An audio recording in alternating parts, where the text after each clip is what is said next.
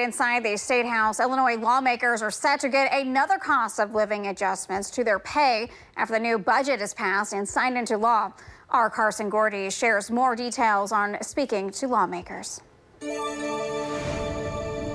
Illinois lawmakers used to make $72,000 a year, but since January of 2023, they've seen their salaries increase substantially.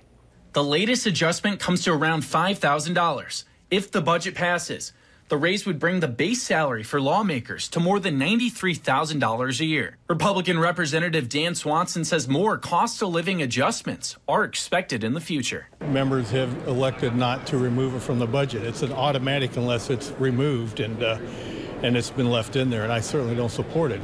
According to the National Conference of State Legislators, Illinois has the fourth highest salaries in the nation, although political science professor Kent Redfield says a reason is because Illinois is a big state and meets more regularly than other state governments. I reached out to Democrats in the supermajority to see if they support another pay raise for lawmakers. The Senate Democrats said no one was available. The House Democrat communication team never got back to me. Representative Sue Scherr said she was busy. And Democratic Rep Bob Morgan declined to comment. No, just because we're still going to be debating it. We haven't passed it yet in the House. Okay. Sounds good. With me after. Republican Representative Kevin Schmidt says he donates his pay raises to charities in the Metro East District. Put my money where my mouth is. The people back home need that money more than we do. They deserve it. We don't deserve it. I'll be voting no on the budget.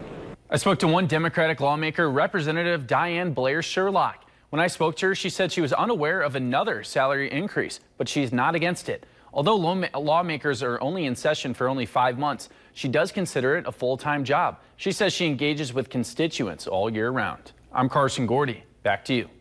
Thank you, Carson. The House of Representatives is currently in session and is discussing the budget.